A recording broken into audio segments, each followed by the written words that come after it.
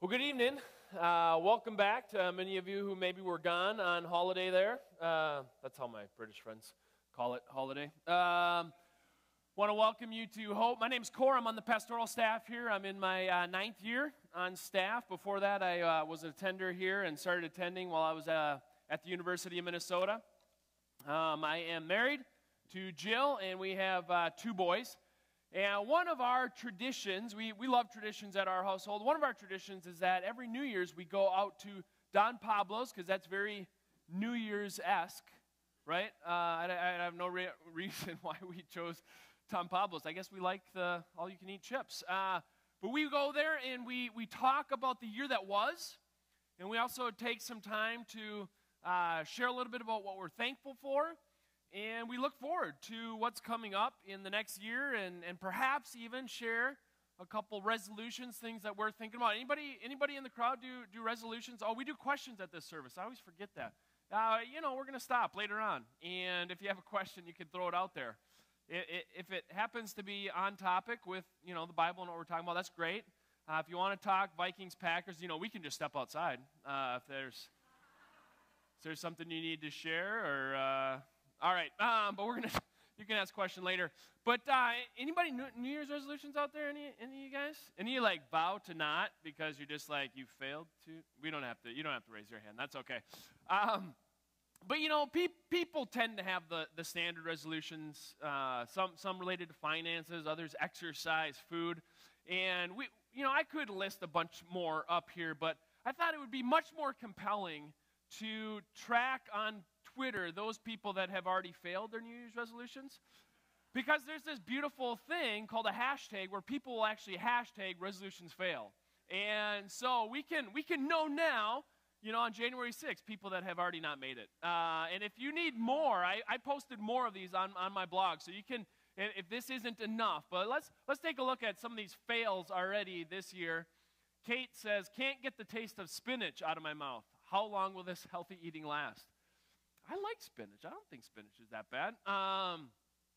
Natalia said, "On that note, my dad made my fave chicken soup, which I can't have.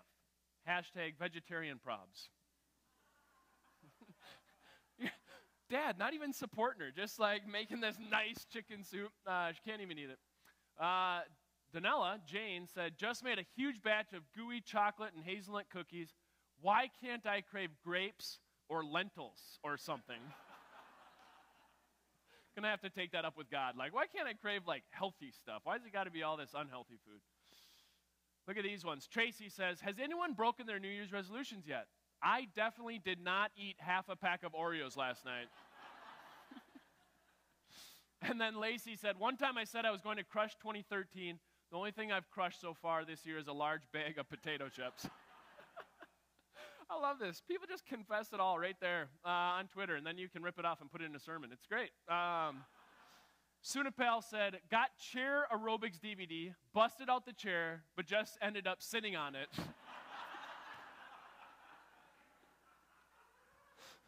I didn't know that there was this whole genre of chair aerobics. Are you guys well aware of this? This could be something worth looking into. And then Joanna said, "Workout clothes on, got to the gym, iPod died, 10 minutes later, bored. It was a good try." 10 minutes. That was her attempt. Look at the resolve. Just incredible resolve in her New Year's resolution. 10 minutes, bored, done. Can't do it. Let me ask you a question. What percent do you think of people never succeed but fail on their resolution every year? What percent of people? 97. Not that high. They said 24%. Now, what percent of people are successful in achieving their resolution? What do you think? 4? They said 8. So there's a great chasm in there of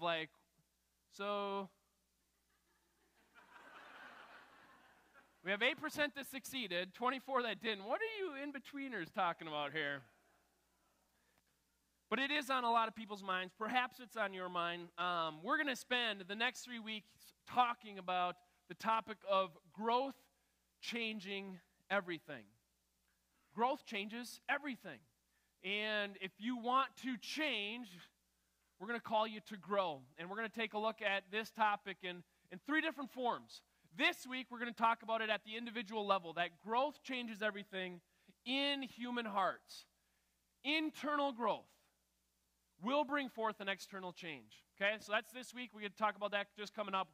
Next week, we're going to talk about what growth changes in relationships. Individual growth bringing forth communal health. Talking about gospel and community, which is big here at Hope. What does it look like to be a gospel friend? What does it look like to come together with others for their benefit, for your gain as well? And then week 3, growth changes everything at Hope. And if you have been around Hope for any length of time, we're growing. And that brings forth varied challenges. Yet, we want to embrace this growth. Why? Because we want to see a city impacted with the gospel of Jesus Christ. That's why we're on this corner of 7th and 10th. We want to see a city impacted with the good news, the message of the cross of Jesus Christ. And so we hope that growth changes everything for good within Hope, so we might see a city impacted. This week, though, we're looking at growth changing everything within human hearts, internal growth for external change. And to set this up for this week's message, I want to share a movie review. And the movie reviewer is a man by the name Sam Richardson. I don't know Sam personally. I just came across this on Facebook as I was studying for this sermon, just trying to track different commenters. Sam shares his review. Went to the movies with the wife. I don't think Sam's a professional reviewer. I don't think most professional reviews include with the wife. Went to the movies with the wife. We saw this obscure movie I had never heard of. Some French foreign film. They must have been giving away free tickets because the lines were out the door. Anyway, the movie starts and Wolverine is singing his guts out.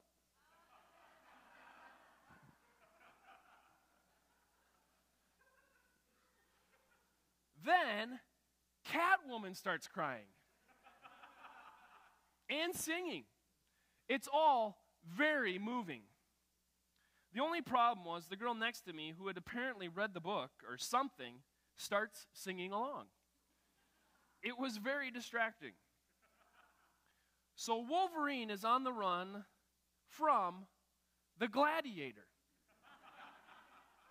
because Catwoman had a baby at Borat's house. I don't have a picture, I apologize. But now she wants Wolverine to care for her. Time skip. A bunch of people get shot, and in the end, everyone dies.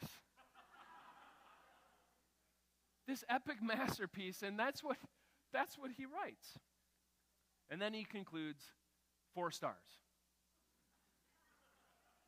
I don't know how many stars that's out of, actually.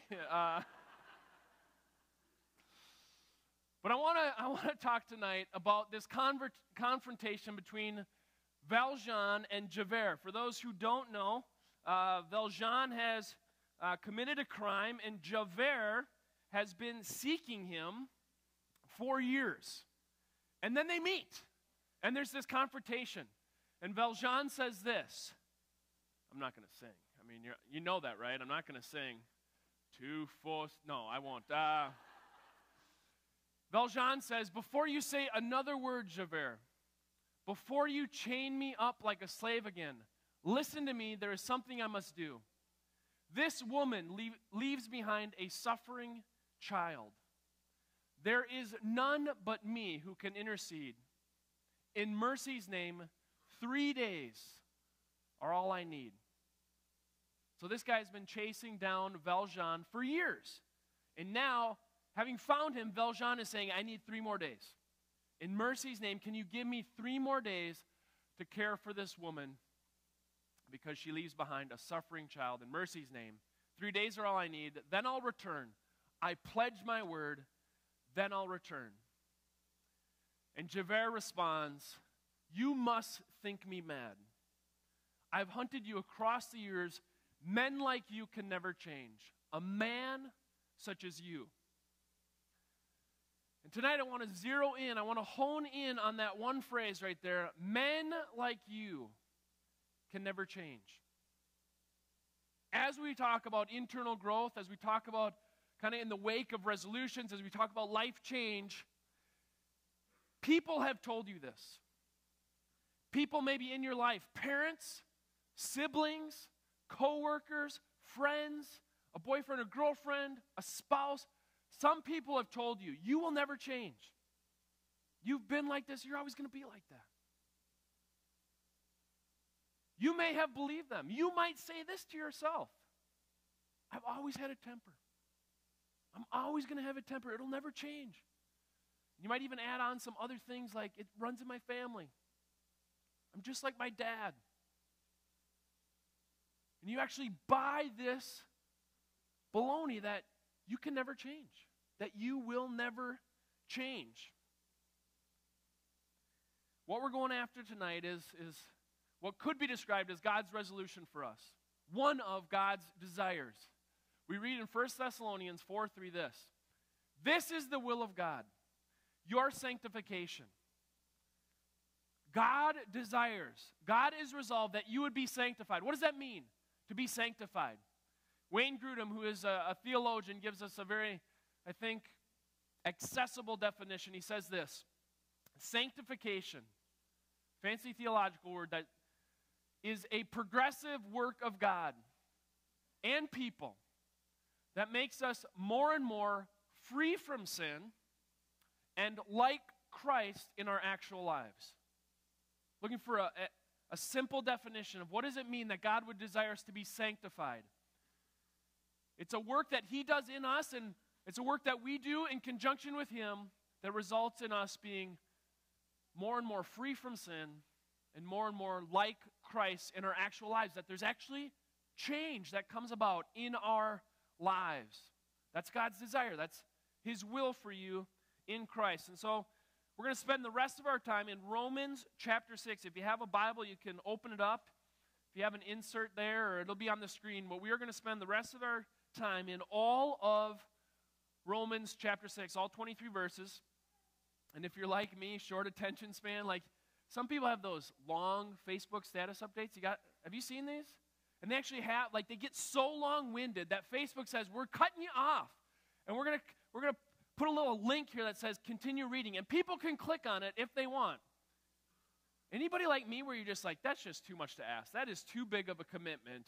As I'm scrolling through Facebook, I've already given you 4 lines. I read through your first 4 lines. I'm not giving you another 4, you know? Or do you get like YouTube videos that go over like a minute where it's like, 4 minutes? Are you kidding me?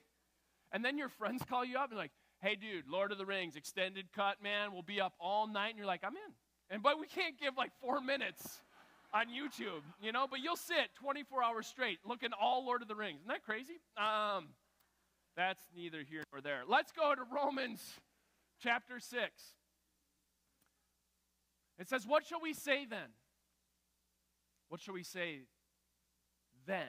So this is obviously coming after something. What comes before this? Well, if you're astute, probably Romans 1, 2, 3, 4, and 5, because we're in Romans 6. So we need to know, when it says, what shall we say then? We need to go back and understand, well, what came before this? And so I want to jump back in our Bible, turn to the left a couple pages there. What precedes this?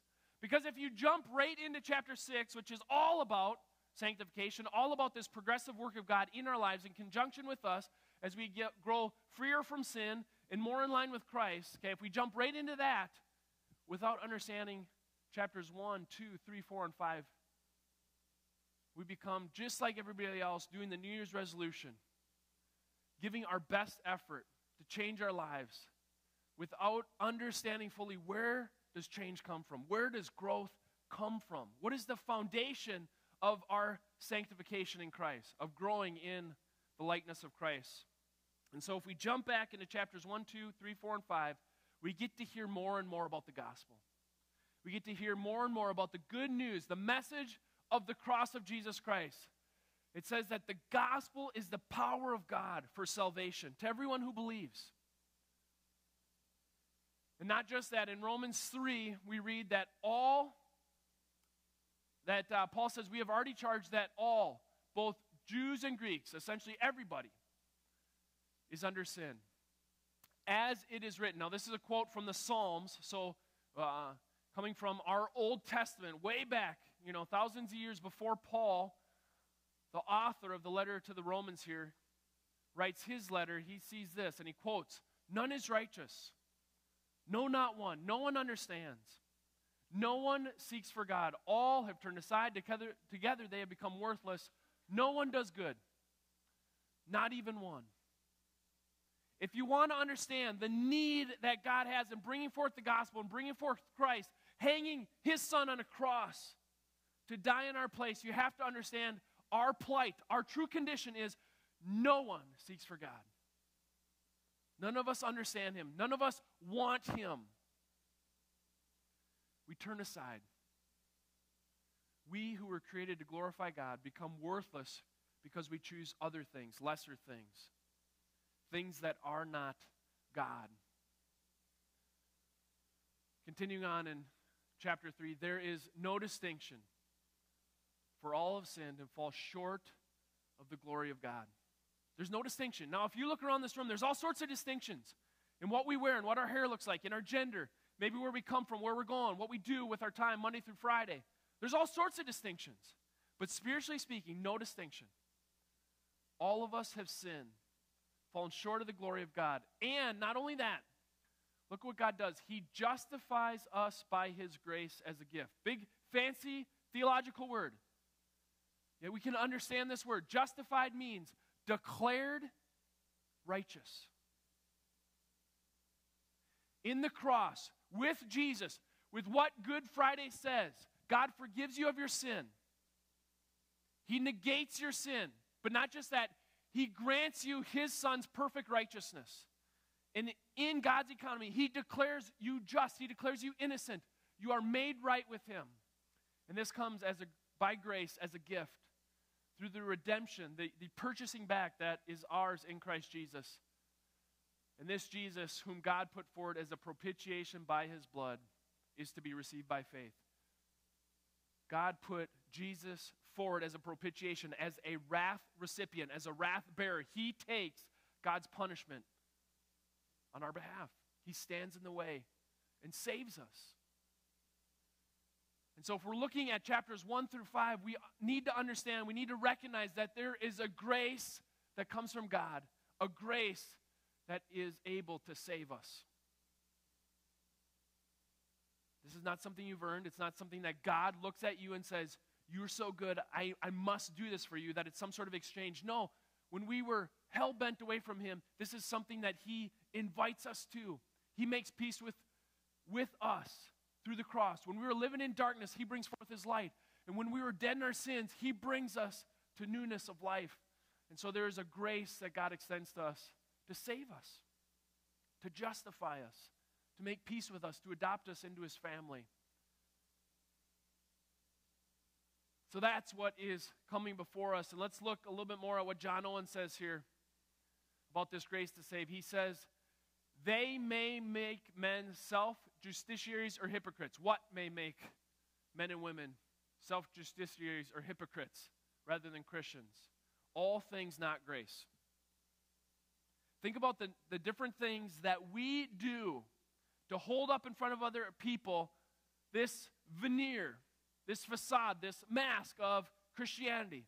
I'm a Christian. Why? I go to church. I read a Bible. I pray. I talk to other people about my faith. All these things can be good things. But it is grace which makes you a Christian. God giving and granting grace that saves you.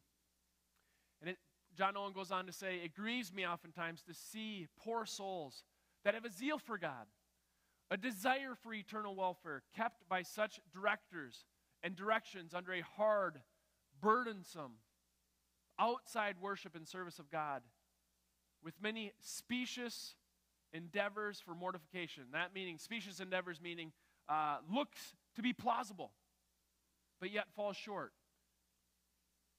Going to church seems to be a very plausible thing that would make you a Christian. Attending a Bible study, having a mentor, these seem to be plausible things that would make one a Christian, yet they fall short because nothing makes you a Christian except the grace that is ours in Christ. It's these things that appear to be a mortification or killing sin. This is an utter ignorance of the righteousness of Christ and the unacquaintedness with His Spirit. Persons and things of this kind, I know too many. So as we talk about sanctification and walking in newness of life, do not forsake chapters 1 through 5 that speak of justification. God making peace with us through the cross. That's the foundation. That's where it starts. Without that, you are under the power and reign of sin. But as we respond to the gospel, God breaks that power in our lives. And then we might got something here. So let's go to Romans 6 here. What shall we say then to Romans 1 through 5? Having received this gospel, having believed in Jesus, are we to continue in sin that grace may abound? If I sin and God covers it, then if I sin some more, God will cover it some more. Then I can sin more and God will cover it more, and then grace will abound. Is that how grace abounds? I think the distinction that's coming here in Romans chapter 6 is that there is a grace that saves, that we can respond to, that first time, that initial time that you hear your sins can be taken away, and then there's this other grace, a grace that sanctifies. By no means do we sin so that grace may abound. There is a grace that can preserve, a grace that can cause you to choose away from sin. There is a grace in sanctification. And that's what we're going to talk about in the rest of our time together. Let's look at several truths from chapter 6 here. Truth number 1. In looking at God's will that you would be sanctified, it says, how can we who died to sin still live in it? Do you not know that all of us who have been baptized into Christ Jesus were baptized into His death? We were buried, therefore, with Him by baptism into death. Do you hear the rationale? Do you hear the truth and the promise there? You've been united to Christ in His death. So when Christ dies, you die with Him. And later we're going to see He died. When He died to sin. So as we die with Him, we die to sin. And Paul's just saying, well, if you died to sin, how can you live in it any longer? It doesn't make sense. There's inconsistency there. No, when you die with Christ, you die to sin. United with Him in His death. This is a truth that we're going to come back to again and again tonight. When you're united to Christ, you're united in His death. You're not only united in His death, you're also united with Christ in His resurrection. Just as Christ was raised from the dead by the glory of the Father, we too, you and me, might walk in newness of life. For if we have been united with Him in a death like His, we shall certainly be united with Him in a resurrection like His. So think of this, that when Christ dies, you die with Him, and as He is raised from the dead, to live unfettered, no longer can death keep hold of Him, you likewise are raised with Him to newness of life, that the old you has died. There's an old Cor that died, age 18. There's an old Cor that is dead, and a new Cor was brought forth back in 1997. You and I were raised with Christ for the sake of newness of life. If you've been united with Him in His death, if you believed in the death of the Son, if you believed in the gospel, if you believed in Romans 1 through 5, you have also been united with Him in His resurrection, raised for the sake of newness of life. Why is this union so important? Look what it says in verse 6. We know that our old self was crucified with Him. In order, listen to this. In order, what's the purpose of all this? That the body of sin might be brought to nothing, so that we would no longer be enslaved to sin. For one who has died has been set free from sin. Now, if we have died with Christ, we believe that we will also live with Him. Jump back up to verse 6 there. We know our old self was crucified with Him. That's a spiritual, theological truth and reality. For those that have set their faith and belief on Jesus Christ, you've died with Christ. And this was in order that the body of sin, that your flesh fancy Greek word, sarx, that would be brought to nothing. Not that you would be brought to death because you're nothing. No, God has desires for you. God created you. There's something that God had in mind, yet there's a part of you that resists God, that hates God, that will never be sanctified, that will never bow its knee to Jesus. You have a flesh that is bent against God, and the Bible uses certain verbs when talking about the flesh, when talking about this body of sin. It doesn't say put up with it. It doesn't say appease it. It doesn't say sanctify it. It says kill it. Crucify your flesh with its desires and passions. You are to deal it death blows every day.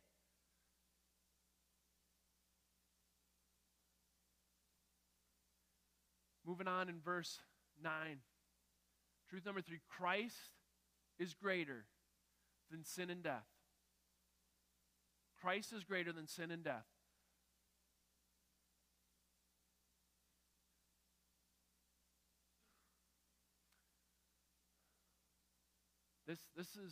This is for me where the game changes. If you're thinking about life change and you're desirous to see changes in your life because of what Christ has done through the gospel and in your sanctification, in your walking and living with God, this verse is critical to your understanding of this. Christ is greater than sin and death. We know that Christ, being raised from the dead, will never die again. Have you thought on that? Do you understand the ramifications of that truth, that Christ, being raised from the dead, will never die again? Death no longer has dominion over him. The death he died to sin once for all. In the life he lives to God. Many of us believe, as we think about power, and we think about authority, and we think about dominion, and we think about the non-negotiables of life, one of which we believe is death. Do you see God? Do you see Christ as greater, as stronger than sin and death? He has dominion over it. He holds the keys of Hades and death. He's stronger. He's bigger. He's greater. Death cannot hold him. Death does not have authority over him. He holds death underneath him. He has dominion over it. He has power, rule, reign. And then you and I look at this Jesus, and we say to him, I'll never change. This sin is too great. This temptation is too strong. God, I can't change. I won't change. And I read this verse, and I'm confronted because I believe that. Certain areas of my life, it's just helpless, God. I'm just never been fighting it for so long. It's not going to change. Yet Romans 6, right here in these verses, screams that Christ is greater, Christ is stronger than sin and death. There is grace which sanctifies because Christ is stronger. So if all what I've been saying is true, chapters 1 through 5 of Romans that speak of the justification, that speak all these big theological words of propitiation and Christ bearing our wrath and taking our penalty. These initial verses, which speak in chapter 6 about us dying to sin and being raised with Christ, we're united with him, that Christ is stronger than sin and death. The question that maybe is going through your head, because it was going through my head, is why? Why, God, do I so still struggle with sin? Why do I wrestle with it so often? If all these things are spiritually true and real and legitimate about me, about my position with you, about my identity in Christ, why is there such a struggle with sin? It says in Galatians, it's for freedom that Christ has set me free. Why do I not experience that more frequently, more deeply? Why do I still wrestle with it so much? I was in a study of the book of Romans with Pastor Steve, and he does this every January for a week. He holds himself up in the fireside room down here with 10 to 12 other interns, and he looks for 50 hours in 1 week. They look at the first 8 chapters of Romans. I mean, that's That's getting it through a fire hose right there. That's a lot of Bible. That's a lot of Romans there. But I was going through this study with Steve, and we came in to this point of Romans 6 and asking this question. If all this is true, and we've been studying it for 3.5, 4 days by this point, we're just convinced of the power of the gospel, that God is able to change lives. And yet this question was raised, and it just stopped us dead in our tracks. Why do we still wrestle with it so much? Why is it so hard? If it's true that we're dead to sin, why is it still so compelling, so enticing, so gripping in our lives? And one gal, Julie, responded in a way that kind of stopped us all dead in our tracks, caused us to kind of lean back and think about how profound it was in the moment. She says, it's like we're dead to sin, but sin is not dead to us. And what I think she was speaking to in that moment, and kind of how I've interpreted it in the years following, is this idea that, spiritually speaking, we are dead to sin. Yet the theological concept of total depravity means that every area of our life is impacted, tainted by sin. My eyes are tainted by sin. My mind is tainted with sin. My heart has affections that are tainted with sin. So then something comes across my radar, and I have all these moving parts, but all of them are tainted with sin. Spiritually speaking, I am dead to sin. No longer will I get life from sin. I did at one time for 18 years of my life. I got life from sin. Since that time, coming to Christ, spiritually speaking, it is a theological reality, a truth, that I am dead to sin. Yet these parts of my body are still tainted with sin. I still have the residual effect. You know, if it was, I don't know, could he eat sin? I still have sin like, crumbs here. And I'm still working through the residual effects of sin that have clouded my mind for 18 years, that are on my heart, that have been brought forth in decisions, that are impacting relationships. And sin rears its ugly head again and again and again. And so therefore, we are called in Romans 6, verses 11, 12, and 13 to several things. And if you want to, these are good passages to memorize, to put to heart. What is God calling us to do after all this buildup? What is God calling us to do? You also must consider yourselves dead to sin and alive to God in Christ Jesus.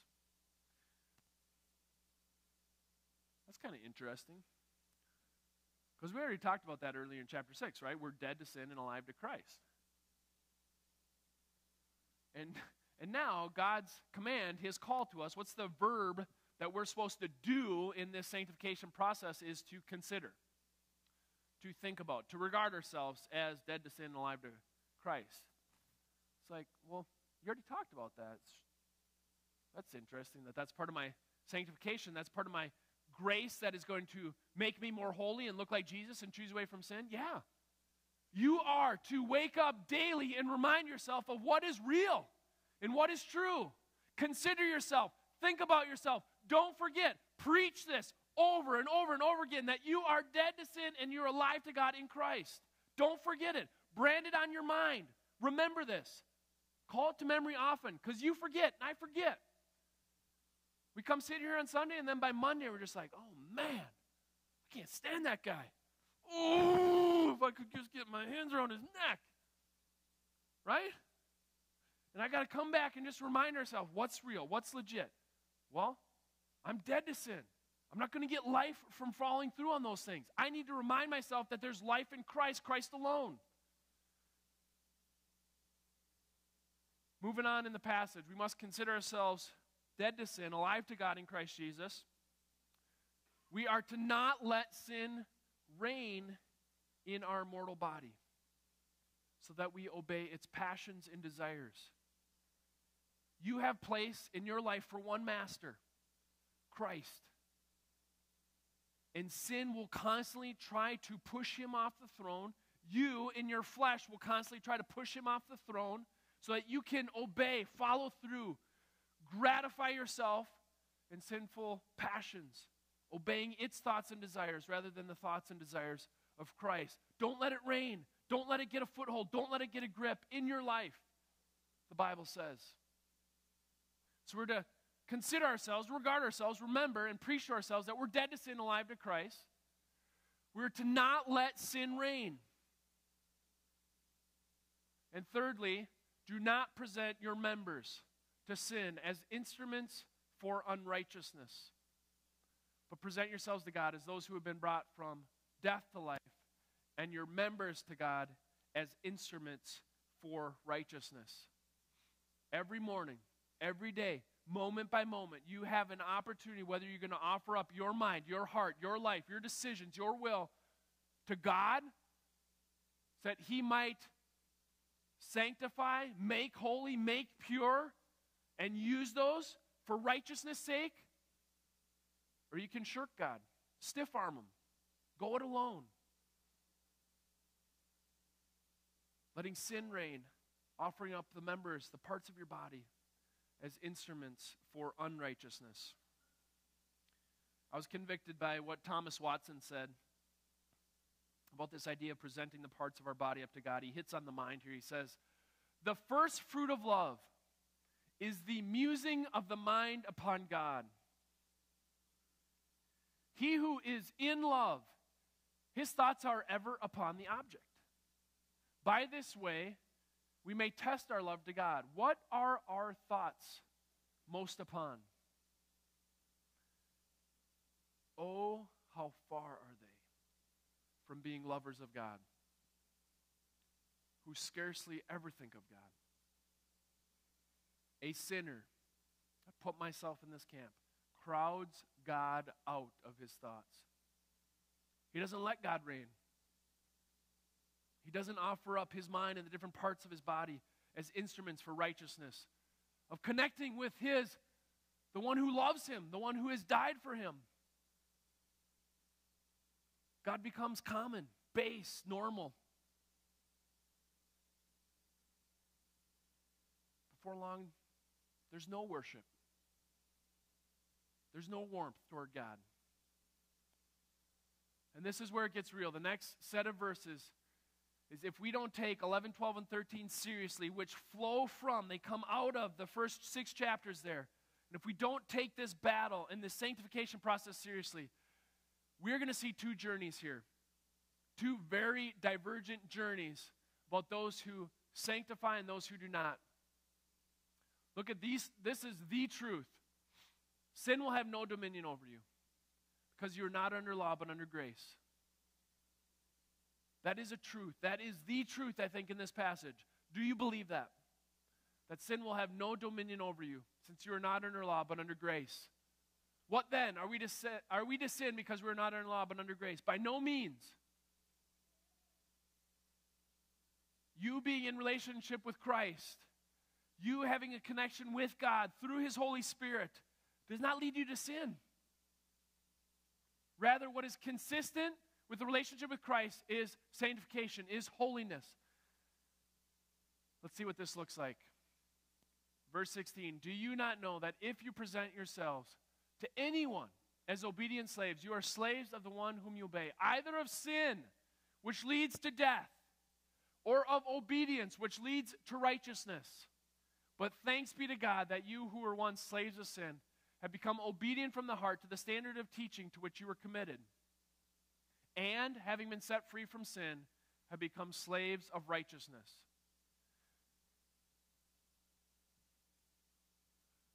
Experiencing freedom in Christ does not mean you get freedom from Him. Rather, you get freedom with Him. And you become a slave of righteousness. You become a slave of obedience, which leads to righteousness, or of sin, which leads to death. All of us at one time were slaves of sin, but thankfully, by God's grace, He has entered in. And in the process of doing so, hopefully, by God's grace, we are changing paths, having been set free from sin, becoming slaves of righteousness. Then he says this, I'm speaking in human terms because of your natural limitations. Just as you once presented your members as slaves to impurity and to lawlessness, leading to more lawlessness, so now present your members as slaves to righteousness, leading to sanctification. This verse stops me in my tracks because when I read, just as you once presented your members as slaves to impurity and to lawlessness, leading to more lawlessness, for me, my mind jumps to high school. Because I did not follow Jesus in high school. And so I'll be just going about my day, checking my Facebook, checking my Twitter, and then some, friend or acquaintance or person I never met from high school shows up in my news feed, because now we're Facebook friends. We never talked, but we're Facebook friends now, and they come through my news feed.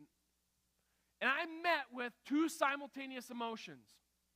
One is joy at getting to hear what is going on in their lives right now. Maybe they got married, maybe they're having kids, maybe they moved, they got a job. I found out one guy's working for NBC, in LA. It's like, that's cool. That's great. And the other emotion is just dread. It's just like, oh man, it was just so unfortunate how I treated them. I was just wrong. That was just bad. I was so full of myself. Oh man. And I have these simultaneous emotions when I see somebody in my feed that knew me before I met Jesus. Because I was offering up the members of my body as slaves to impurity, which led to lawlessness, and more lawlessness, and more lawlessness.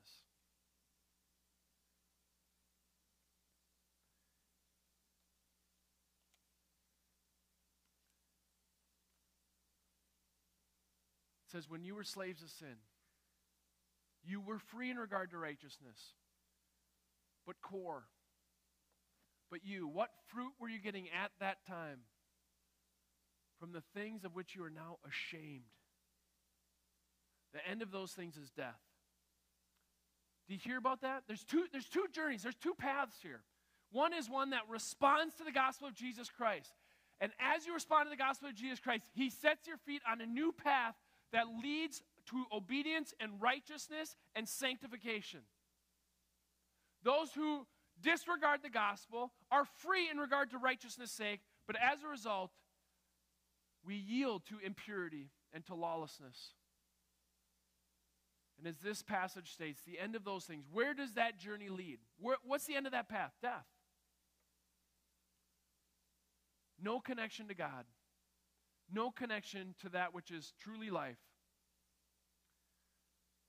But here's the good news.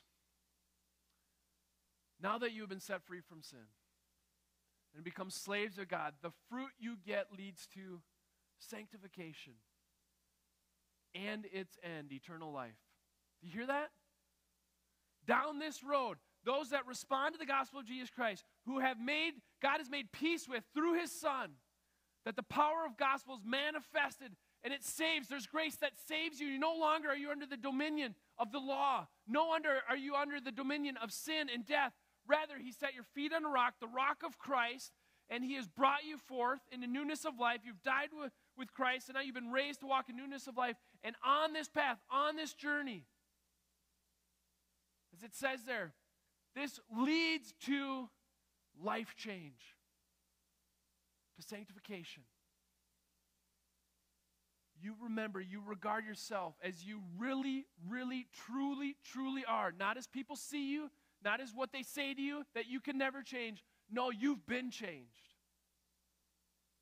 And now you need to regard yourself, to consider yourself dead to sin and alive to God in Christ Jesus. You do not let sin reign in your mortal body so you obey its passions. Rather, you offer up the parts of your body as instruments for righteousness. And as you go on this road, sanctification comes. And the end of this is eternal life. There is grace that saves you, grace that sanctifies you, and there is a grace that will glorify you one day in the presence of God. That's where this journey ends. Eternal life, face to face with God. The wages of sin is death.